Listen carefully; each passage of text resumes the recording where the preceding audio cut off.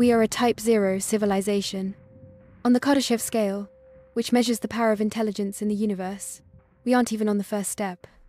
Imagine Type I, a civilization that can use its entire planet as a battery.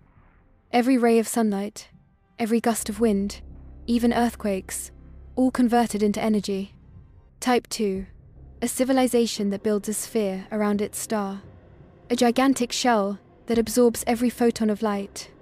With that power, humanity could turn Mars into a garden, move planets, reshape the architecture of the entire solar system. Type 3, you no longer just see galaxies, you feed on their light.